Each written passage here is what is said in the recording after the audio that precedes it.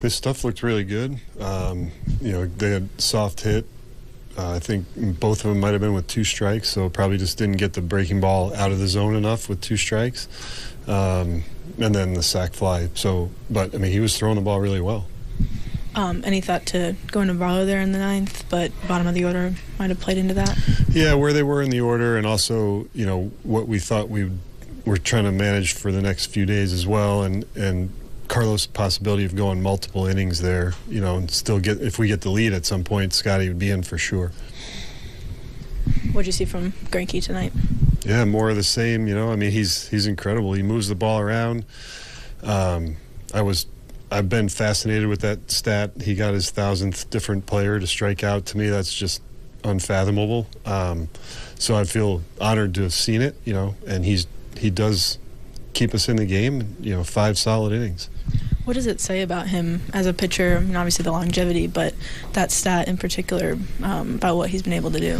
I can't really process it. I've become enthralled with that stat since they told us about it, and it's just amazing to me to think about how many different people that is. 1,000. It's just a number, right? But when you think about how many different players that is over the course of 20 years or 19 years is amazing to me. But what he's able to do is still adapt, and he's still getting strikeouts with different pitches, not throwing 95, locating, mixing, changing speeds. It's pretty impressive. Seemed like Yelich took advantage of maybe 2 bad balls there, 2 home runs there. What did you see just from that perspective? Well, I'm pretty sure the one off Greinke was a 2-0 pitch. Excuse me.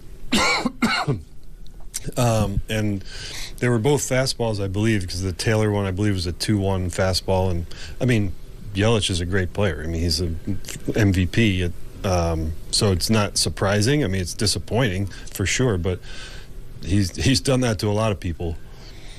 Salvi clearly can see just fine.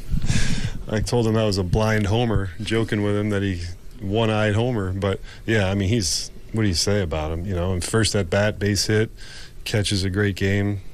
Obviously the homer was huge for us. With Greinke, when he came back to the dugout and after that 5th inning, it seemed like he had a nice ovation from everyone in the locker room just to see the chemistry that his team has. That's got to be pretty good. Yeah, I think a lot of the guys were really excited to be part of it. It's special. You're witnessing. You don't want to take for granted that there's probably a future Hall of Famer that's towing the rubber for you every 5th day, and it's easy to just get lost in the day-to-day, but the fact that these guys appreciate what he's done now, but over the course of his career, is really special.